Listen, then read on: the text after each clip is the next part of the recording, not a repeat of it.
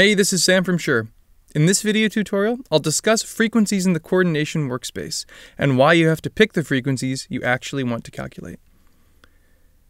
A couple big versions of Wireless Workbench ago, we changed the way that inventory management and frequency coordination work. For those who are familiar with Wireless Workbench, the inventory view is a view that's designated to collecting and managing all of the equipment, the devices and the channels that comprise your wireless rig. And the frequency coordination view is one that's designed to help you pick the best frequencies for those channels. But they are separated.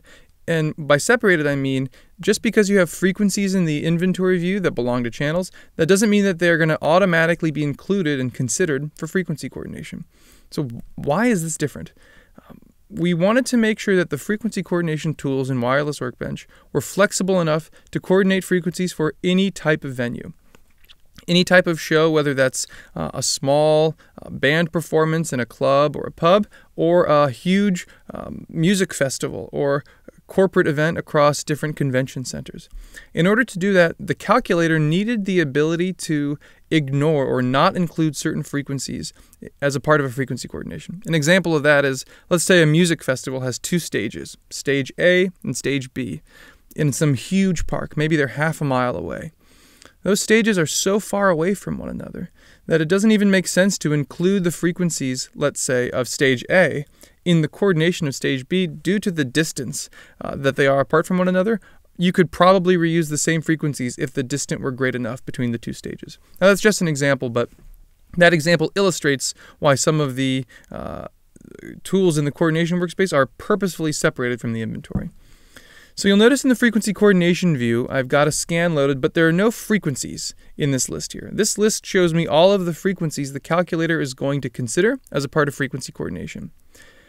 In order to bring frequencies into this view, I can do one of a couple things, but I want to go through the main use case, which is basically taking frequencies that belong to channels in my inventory and importing them into the frequency coordination view. So the way that I do this is in the Add Frequencies tab, I'll choose to select frequencies from the inventory. And this brings up a dialog that gives me a choice of which frequencies I want to bring in. Everything from the inventory, things from the inventory and CFLs or compatible frequency lists, or I can manually select. If I only wanted to bring in frequencies for, let's say, the stage A scenario that I mentioned earlier, I could choose to manually select and pick from frequencies down below.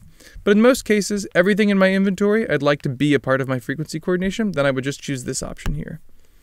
Selecting OK imports all of those frequencies, and they're organized in their typical fashion by the type of device and the band that they belong to down below. I'll collapse this just for easier view. By this step of bringing frequencies in from the inventory into the Coordination Workspace, I have now specified to the calculator that these are the frequencies I want it to care about. And I can go about using the calculator in its normal fashion, calculating, making changes, and all that.